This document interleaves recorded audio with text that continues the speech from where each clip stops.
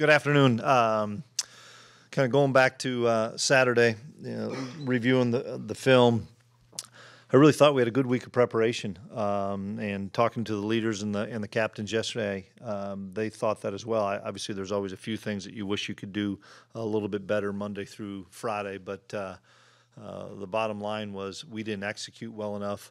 Really in all three phases, and you start with the defense. We played really good at times on defense.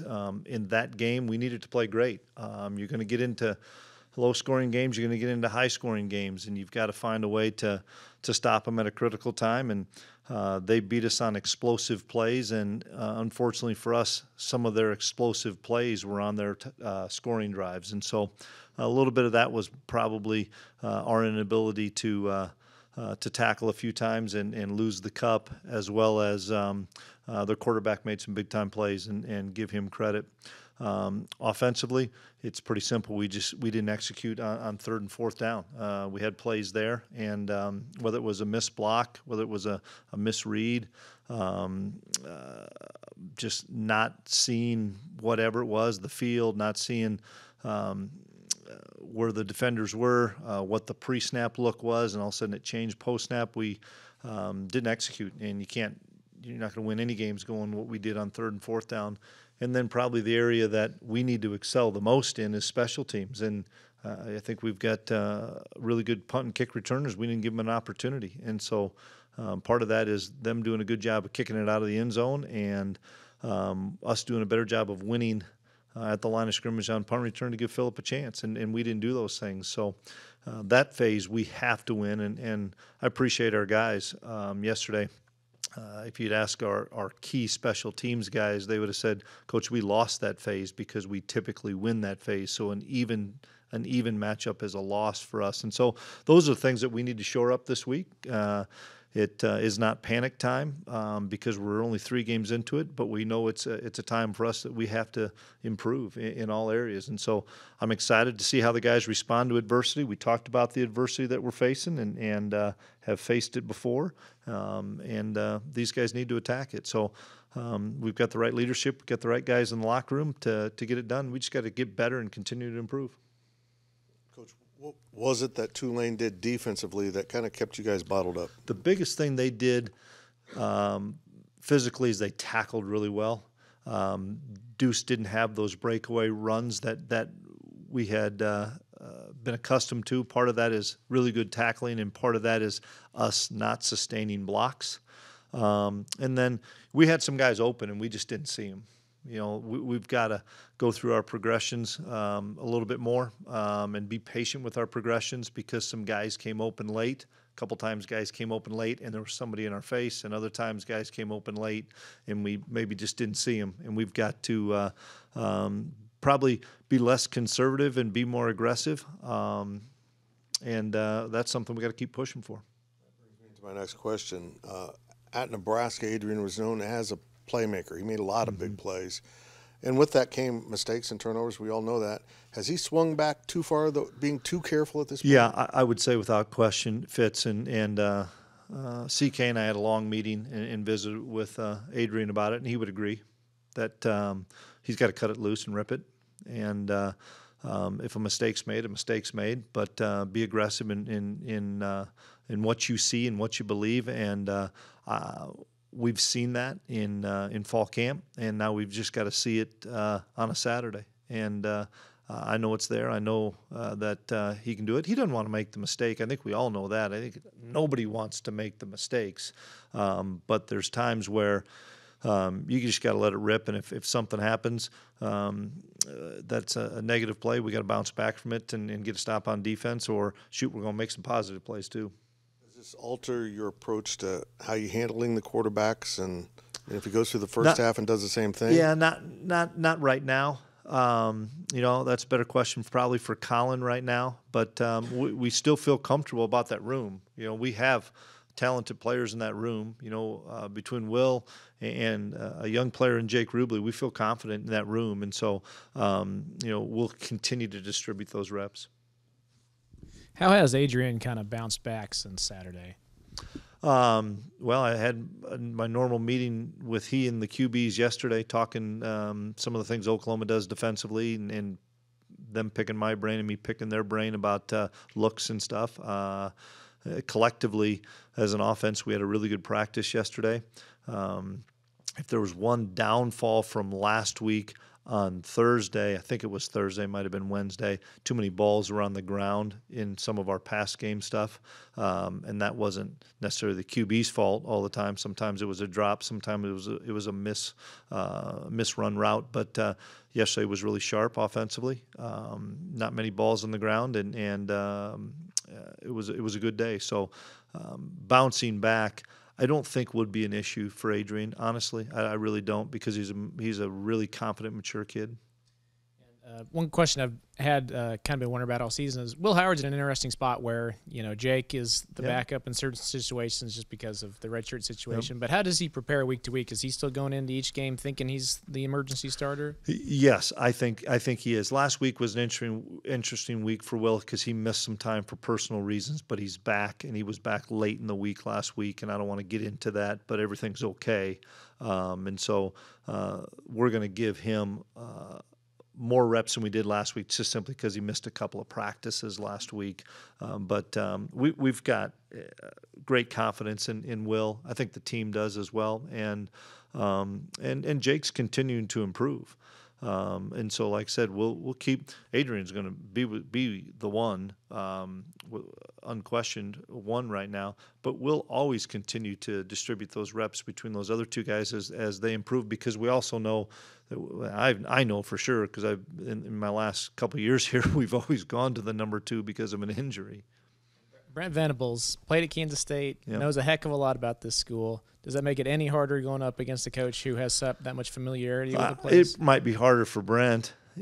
Always was harder for me when I go against school that I went to. I think there's some of those feelings like that, but it doesn't matter. It's what happens on the field between the two teams and the players, and got a tremendous amount of respect for Brent. He's a phenomenal football coach, a great human being. I've had a chance to be around him a number of times, and he's a great football coach, and I think it's a credit to him for waiting around for the right opportunity. He had plenty of opportunities when he was at Clemson under Dabo, but he waited around for the right opportunity, and he's in a great situation.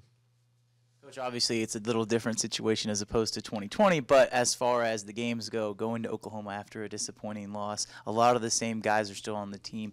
Do you think there's any sense of extra confidence or just feelings amongst the team? No, there's not enough guys from 2020. There's a handful for sure, but there's not enough, and that was such a strange year. I mean, there was nobody in the stands at all, and so no, I mean, some of our guys just being there, I think, will help, but going to be a different crowd this year. And then as far as the offensive line goes, not a ton of rotation last week.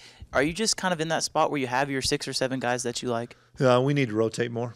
I talked to Coach Riley about that. We need to get some more guys in so that we don't wear down on the O-line. And didn't do that last week, and it's something that I know we need to do. And get, especially Carver. Carver needs to play. Carver's done some really good things. Dawson Del Forge, I think, needs to play a little bit. We got Liney in there. And we can be better up front. We missed some things up front that Riles and I both agree. And he asked Beebs and some of Duff and the guys that have been around, that some stunts and things that Tulane did that we didn't pick up, that we've got a seasoned group there that I anticipate those guys seeing those things better and picking them up. I have is regarding Nate Matlack. We asked after the game. Any update on him? Didn't practice yesterday. Won't practice today. So lower body injury. We have not ruled him out. The medical staff has not ruled him out for this week. So he's going through progression. I know he was running today, so that's positive. It's not like he's in a boot and can't do anything. He is running today, but we are not practicing him today. But we're still hopeful. I know you have your captains, but is there any couple players that have been extra vocal this week and trying to bounce back from that setback? Just in general, all the time Seth Porter is. Not necessarily this week, every week Seth Porter is, and Nick Allen really is. I mean, those two guys have been tremendous leaders. Gilly has always been a tremendous leader for us. Echo, Julius have done a nice job. Josh has done a nice job. We've got a core group of guys that are on our leadership council that are not afraid to step up and say something. Our captains are obviously really, really good, but that's a thing that I feel comfortable with. And I know we're going into a tough situation, guys, as far as coming off a loss and going against Oklahoma, who's a terrific football team. And we need to improve. We need to continue to get better and have an opportunity in the fourth quarter to win the game. But I like the makeup of our guys as far as maturity and as far as handling, whether it's a letdown or handling situations. We've got a good group of seniors and good group of leaders. Just before fall camp when we talked, I remember safety was a question mark at that point. Does it feel pretty reassuring right now the way that they're playing? Yeah, we feel better. We got some good snaps out of TJ last week. TJ missed some time and missed a game. Him playing has helped us. We've split the snaps between Drake and Sincere. Sincere's been banged up, so he hasn't, I don't think, played to the level of what I know Sincere can play, and part of that is he's been banged up. We need to try to get him continued healthy, but he's not out. Josh has been really, really good, and so Kobe's been good, and we're continuing to work. VJ Payne's going to be a factor. I'm glad he got a chance to start that first game because as the season progresses, he's going to be a big factor for us. Has there been a past incident of a quarterback confidence that you've had to coach up that ability to fit it into tight Well, I think windows? you always have that when you have somebody that's new to your program, new to a system. Doesn't matter where I've been. It's having success in a situation, and oftentimes it is a practice that leads to a game, and maybe this case it's got to be a game that leads to the next one in a game because he's got a world of ability, and we all know it, and he knows it, and the players know it. So he just, like I said, we just got to trust in what we've seen for the 6.5, 7+ weeks that we've watched it at practice, and let it rip because he's got the talent. And you mentioned O-line reps. Wide receivers have seemed like they've been limited to the 3 starters. Yeah. Are you looking for more reps from more guys? Well, that was one of the philosophical changes that Coach Klein made that I agreed with when he asked about it and made it, and that you could go all the way back to bowl prep. What had been in the past that CK asked me and said, here's what I'd like to do. And I'd like to make it an earned thing where I'm going to play the best guys unless they can't. And I agreed with his thought on that, and it wanted him to take the reins. And we did a great job of that in the bowl game. And it was Landry, and Landry got hurt, so then Cade became the guy. So there's enough guys getting those reps, but the top 3 are going to be the top 3 because they've proven week in and week out of practice that they're the best ones. And so those 3 kids, we've got to find ways to get the ball to those 3 guys. Malik didn't get enough touches in my mind. Phillip didn't get enough touches. Cade got a few. Cade made plays when he had the opportunity. And so those 3 guys, along with Deuce, and especially we know how people are defending Deuce, we've got to find a way to get the ball to those 3 guys. Where's R.J. Garcia in terms of? He's probably the 4th or the 5th. And part of that is you look at the guys that are in front of, and RJ's a really good player, and RJ understands it. You look at the guys in front of him, there's a lot of snaps of experience of those guys in front of him.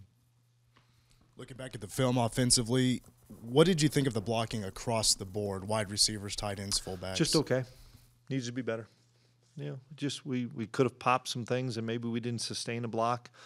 Give them credit; they got off blocks, and we did pop something. Maybe we didn't hold the block at a tight end or a wide receiver. It's just collectively, we have to be better. We didn't have when we're good, we're getting double-digit explosive plays, and we had 3, and so we're not going to win very many games not being explosive with our run game and our pass game, and oftentimes you guys know it's been Deuce. Well, when they shut Deuce down, we've got to push the ball downfield or get the ball in space to those 3 kids I mentioned so that they can make some things happen.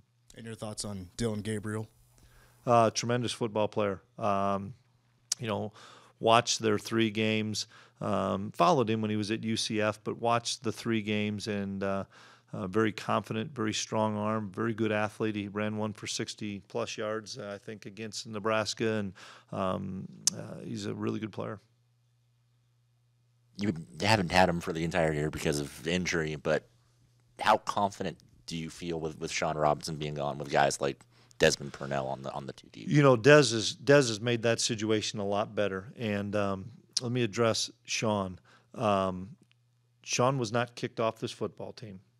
Sean left for personal reasons that he needed to step away. I've got really good respect for that young man, and it was not a bad situation. I didn't want that to seem like on Saturday night, because it just kind of blindsided me, and that's okay, that it was something that went wrong. Tremendous amount of respect for Sean. He stepped away, and I supported that, him stepping away. He was not kicked off. He hasn't been with us for a while, so Dez has taken all those reps for the last 3+ weeks, and Dez has done a really nice job, and it's been a great spell for Khalid. And Dez is one of our better special teams guys. He cares so much. He's a Kansas kid, wants to do great. He's just a redshirt freshman with a bright, bright future, but I'm excited about Dez's progression. Chase Hageman with EMA-Online. DJ Giggins he had 5.1 yards per carry on 9 attempts.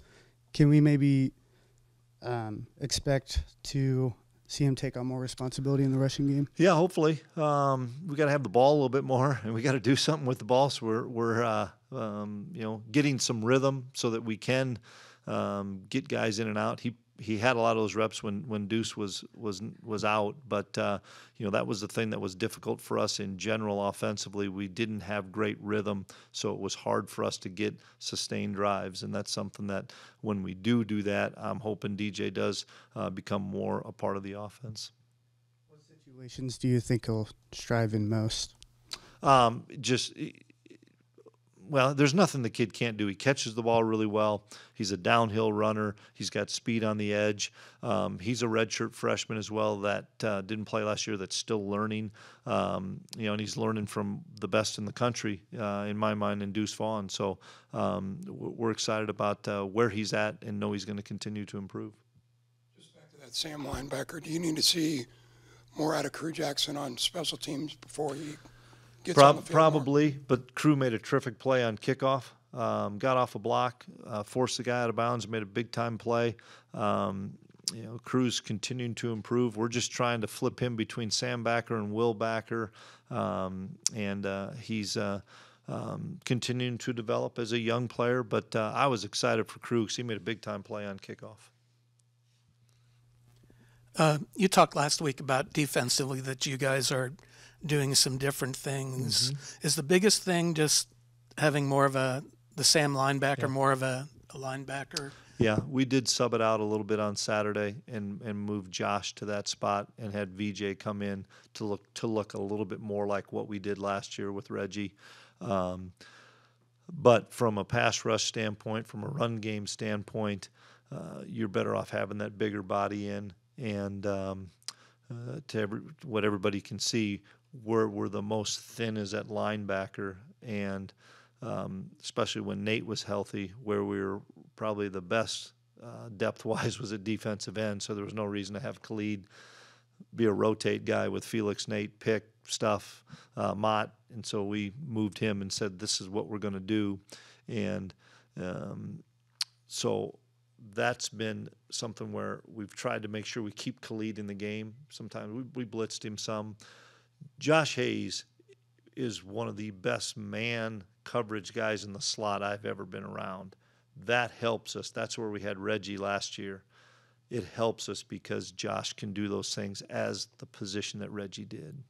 How do you feel like Khalid is adjusting to the full-time? We all know he missed most of fall camp, so it's been a process. But from game 1 to game 3, and I keep talking to him and asking him, he's finally starting to feel stronger because you guys would know this better than I do. Been about exactly a year since he was hurt, because it was It was Nevada, I thought. So it's been about a year, and that's typically what we've seen with that injury, that it's about a year. So he's feeling stronger, and I know he played better in week 2 than he did week 1, better than week 3 and week 2. You've spoken a lot in the last 2 availabilities about the need to overcome adversity. Adrian's obviously faced a lot of that. Can you explain how much confidence it gives you that he's going to be able to bounce back after a rough game? Just watching him, the way he carries himself, the way he works, the way he does things after practice, the way he communicates with Coach Klein, the offensive guys. Once again, the guy's played a lot of football. He's had adversity playing the game, and he's in a new environment. Let's not forget he's replacing a guy that was a pretty dang good player in Skylar Thompson, and that's not probably the easiest thing to do. So I want to let the kid breathe a little bit and encourage him to cut it loose. But it's not the easiest situation to come into as well when you missed all the spring ball and got to replace a guy that is on an NFL roster that was beloved here. I mean, the kid was a dude. And Sky is one of my favorite guys, and he's proven it at that next level. So I want to give Adrian that belief for starters, and because I've seen it, CK has seen it, the team has seen it, and I don't want to put so much added pressure on him. I think he already has had that at his previous place. Explain how the process goes of swinging back towards being able to cut it loose in a game-like situation, and how that maybe is different than doing it in practice compared to Saturdays. Just not having that fear of failure. Sometimes you're not going to be perfect. There's not one of us in anything that we do professionally or for an athlete that you're going to be perfect, and he's going to make some mistakes, and that's okay. And we gotta let him be him and not anything other than himself. And when he's himself, what we've seen, he can be a really special talent. Let's push him to be that. How much differently have you seen Oklahoma playing on defense this season under a new coaching staff? Quite a bit. I mean, there's a lot of different defenses in the 3 games that they played, and I think part of that is Brent trying to find out what his identity is. What's his best personnel? It's hard to figure it out in the spring when you're just trying to learn people's names, and then you get into fall camp and you're trying to incorporate your new guys and see what you have. Brent knows more defense than most everybody in the country because of his reputation and his resume. So I think he's trying to do and put guys in different positions to see what they excel best in. He's also understands that it's a young season, it's a long season, that you want to make sure that you have a couple of different answers if something goes awry, whether that's an injury, a performance, or something. So we've seen a lot of different looks in 3 games, so we're not quite sure what we're going to get. That doesn't surprise me just because I think he's trying to put his team in the best position moving forward. Coach, as far as the tight end position goes, 2 guys we've seen there for the most part are Ben Sinnott and Sammy Wheeler. Yep. Are their roles pretty interchangeable? Yeah, they do. They can play a lot of different things. And Will Swanson's the 3rd there, and I think we need to see Will a little bit more. It just depends on, are we going to be in a 2 tight end set or 1 tight end set? If it's 2 tight ends, we need to see Will a little bit more. If it's 1, then probably not as much. Those guys can split it. And then just based on the 21 personnel stuff, Jax is back healthy now. Christian's doing some good things. We don't have enough snaps based on the amount of personnel to the question that was asked a while ago of having the 3 wideouts in the game. Well, then you're only going to have 1 other guy other than the running back, and we just got to pick and choose the times we use a fullback or a tight end. As far as the quarterback run game goes, we've seen Adrian, whenever that is called, have some success. Is there any emphasis on maybe trying to get to that this week? Yeah, there always is going to be with what we do. It's been that way since I arrived here, and Colin, obviously you guys know, loves the run game with the quarterback. So it's definitely a big part of our plan.